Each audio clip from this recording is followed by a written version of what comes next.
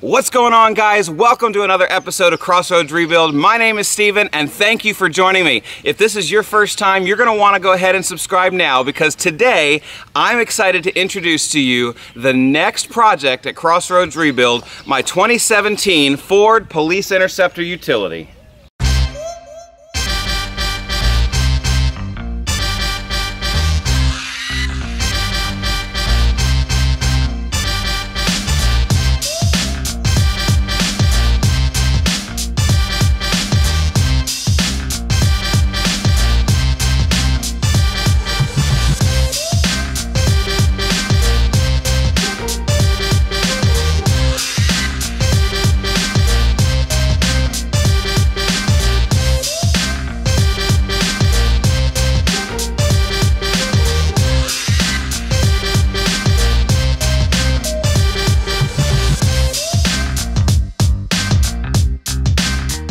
Guys, this is a 2017 Ford Police Interceptor utility. It's the police version of the Explorer, and this came from a police department in South Indiana.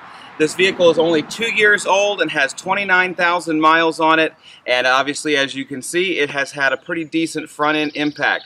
I'm excited about this build, though, because not only is it a relatively new vehicle that I can have a lot of fun with, but this is going to give us an opportunity on the channel to do a little bit of everything. Let's go ahead and take a tour and see what we're going to be working with. So let's go ahead and start the tour of the Interceptor here on the inside. And as you can see, the interior of the Interceptor is just a very plain, basic version of the civilian Explorer.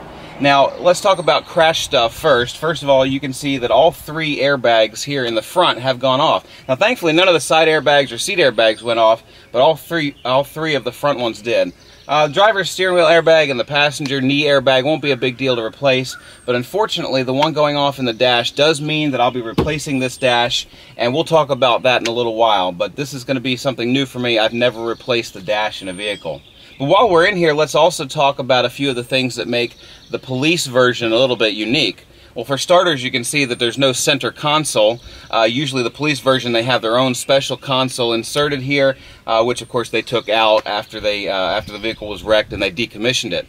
But there is some of the interesting stuff still in here, such as this dome light up here, which Ford puts in special for the police versions. There's actually two of them. There's one in the back, and it's this giant LED dome light for doing paperwork, and there's also a red mode so they don't lose their night vision at night. Also, this is probably one of the coolest things they left in the vehicle. It's still got the original spotlight here on the front, which I'm excited to hook up and give a try a little later on. So that's kind of neat to have. Other than that, it's just a really basic interior of an Explorer. I'll go ahead and show you the back in a little while. The back is full of parts from the accident that they've given us. Most of them are no good, but we'll go through that stuff and take a closer look at that in a minute.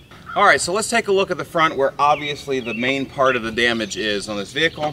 I was involved in a front-end collision, and there's a lot to show you here. So let's actually start on this side, driver's side, where it's a little bit less going on. There's just a little bit of tweaking here to the bracket on the end of the frame rail, but the frame rail is nice and straight still, no big deal there. Up here, no damage or anything. The fender is fine, and they've bundled up all the wiring and such to get it out of the way. Actually, it's another interesting fact about the Interceptor is there's a lot of extra wiring in it that you would not find in a regular civilian version of the Explorer. That's not something the police department adds. Ford actually puts it in there from the factory so that they have lots of options for adding lights, sirens, and so on and so forth. So anyway, as far as damage goes on this side, just a little bit here to the end of the frame rail, but no big deal. Up in here, they've removed the battery and the battery tray, but there's really nothing else going on over here. Now over on this side, you can see obviously there's no radiator, there's no condenser or anything like that. That stuff was removed. This is an auxiliary oil cooler, I believe, and it is damaged, so it's going to have to go. But as I was taking a look at this thing in the auction yard at IAA, I saw a few things that were probably the most concerning, and they're all over on this side. So the passenger side of the vehicle took the brunt of the impact. This fender over here is pretty messed up.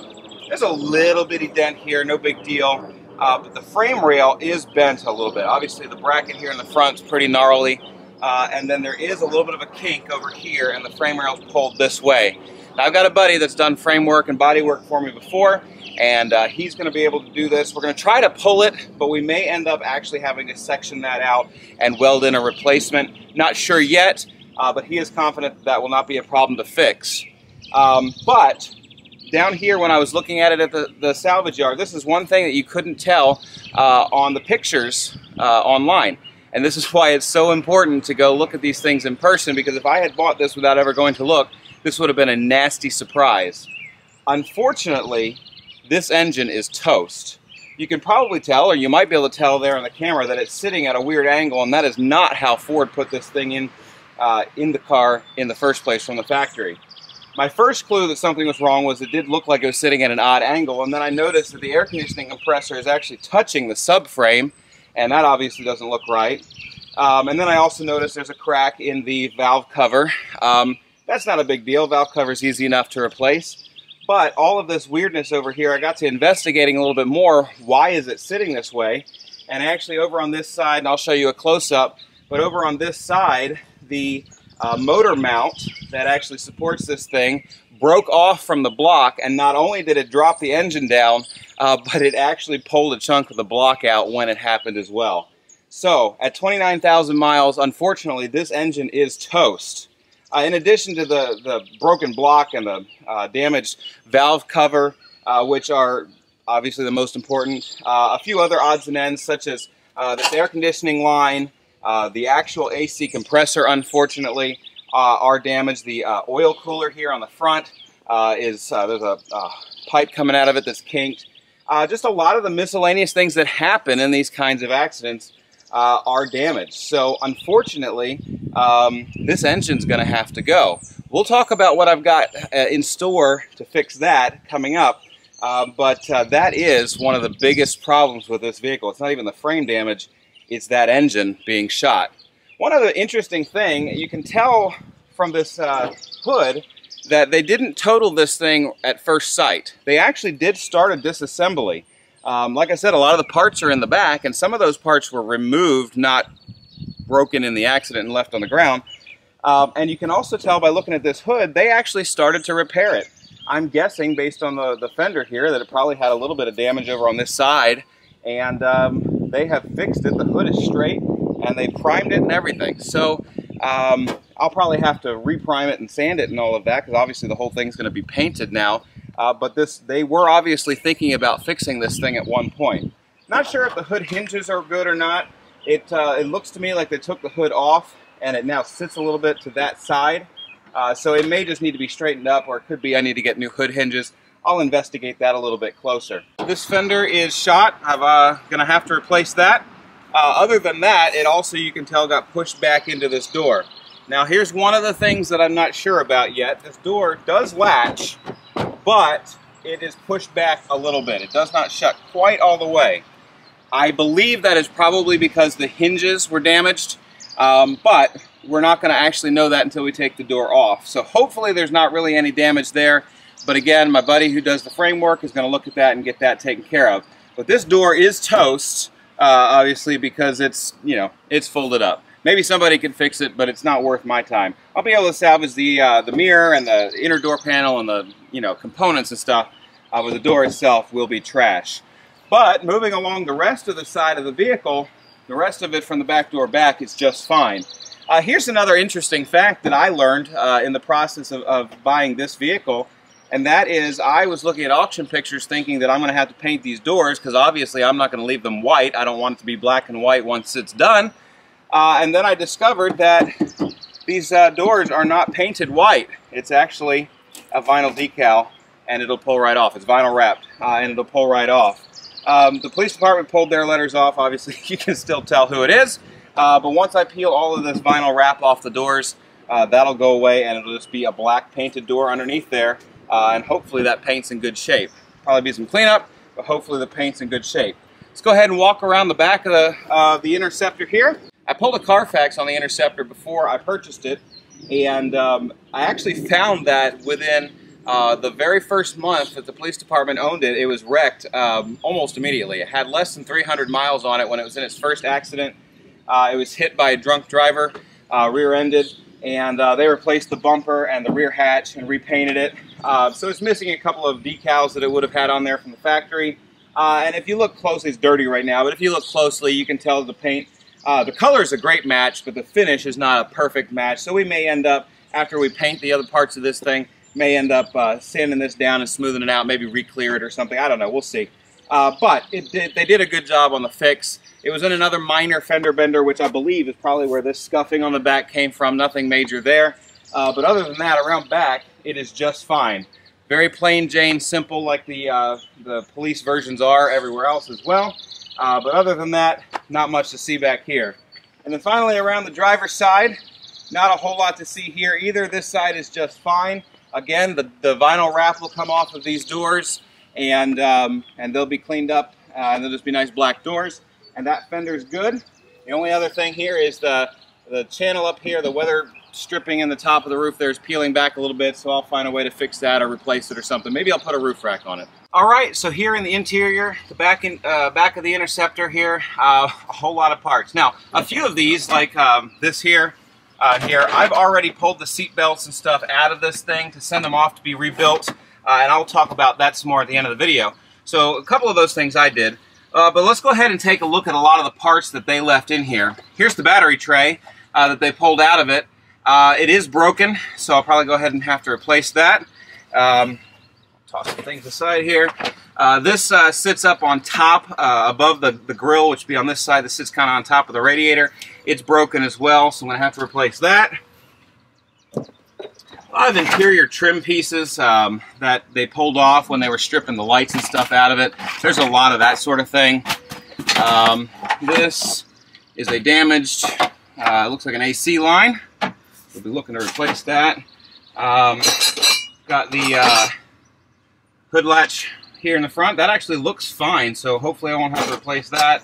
It's got the alternator. Leave it right there for now. But it's got the alternator there. Looks like part of the exhaust, I guess. This is the remnant of the core support, the radiator core support. It does have the hood prop still on it, so that's good, and it has a few little brackets and clips and stuff. So I'm glad that they left it here for me so I can get some of those parts and not have to buy them. But the core support itself is trash. I think that's an insulator for the battery, for the air box. I think over here we got the resonator for the air box. I have no idea what that is. It's rubber, so I'll figure that out. This looks like a cowling panel. It's shaped kind of like that, but I'm not sure. I'll look into that.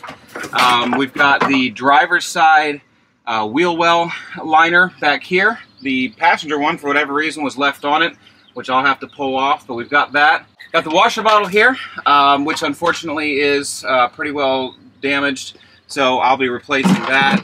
Got our horns, and a few other miscellaneous components. Looks like some radiator hoses and the resonator. So just a lot of miscellaneous. Thankfully they left me my windshield wipers back here. So just a lot of miscellaneous components that a lot of which are still usable, or at least they have usable parts on them, but a lot of it I'll be replacing as well.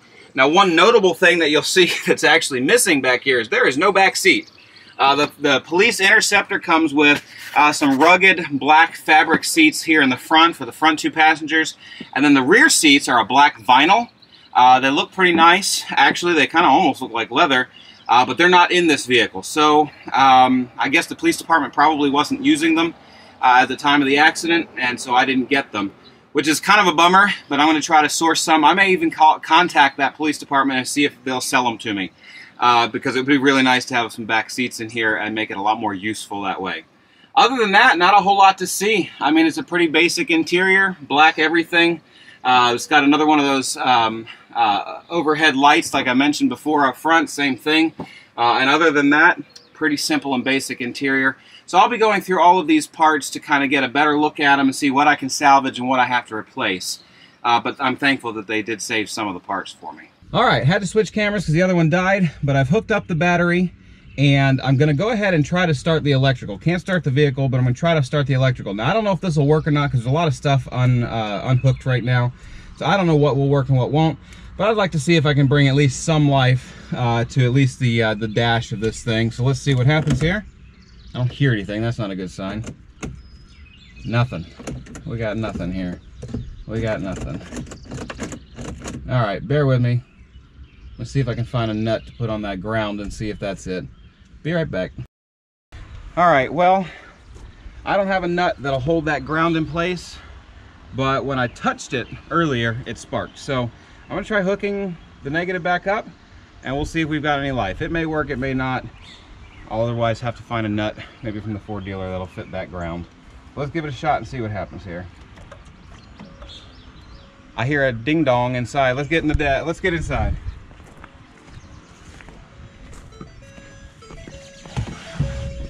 You hear that? We've got that stereotypical Ford ding-a-dong. All right. Look at that. I'll take this. Driver door ajar. Well, the mileage just went away. Yeah, we got every malfunction under the sun here. Let's turn this off. It showed the mileage when it first started and then it went away. So I don't know what the deal is with that. Maybe turn it off and back on again. Yeah. Yep, I think that's what we're gonna do. We are going to turn this off and back on. Hey, there's the mileage right there. 29,318.1, which is exactly what they said, and then it goes away for whatever reason. Engine coolant over temp. I don't think that it is, but all right, well, then we got this over here. Yeah, it's gonna fuss at us here because of all the errors. Yeah, I know she's not happy. Anyway, all right. Radio works, we won't mess with that. There's no CD media. I don't think that does anything in the police version, although we may unlock that. All right, so let's see if the fan works. Oh yeah, fan works, that's great. Defrost fan. Oh, we'll turn off the AC because that's not gonna do anything. All right, very good.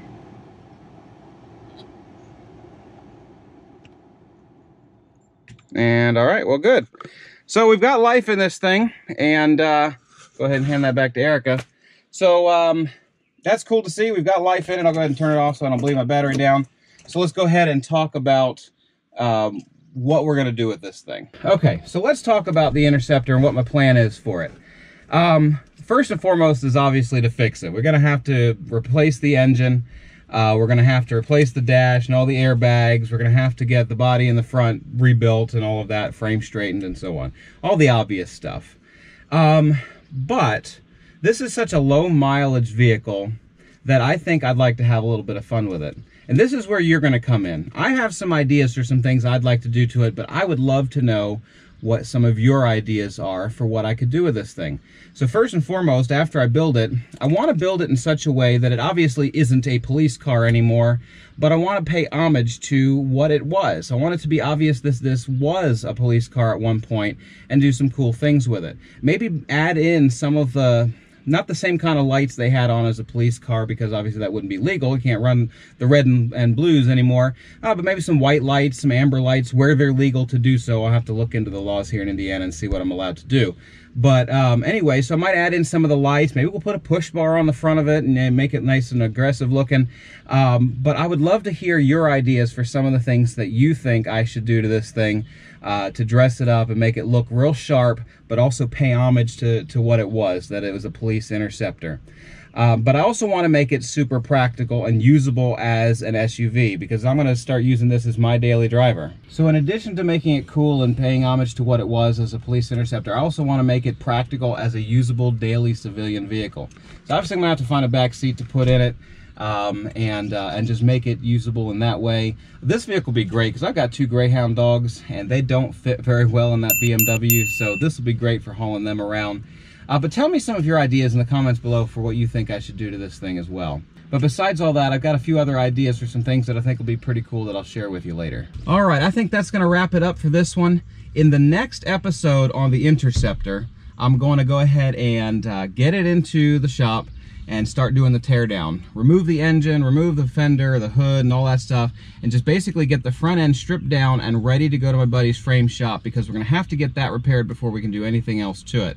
So the next episode, you'll see, we'll work on all that. And in the next episode, I'll also tell you a little bit about what I've got planned for the replacement motor. I hope you're as excited about it as I am, because I got a doozy of a deal on that. I'll tell you about that in the next episode. Anyway, thank you so much for joining me on this episode. I hope you're excited about it. Like, share, comment, subscribe, click the bell so you can be notified each time I upload a new episode. Thank you for watching. We'll see you in the next episode.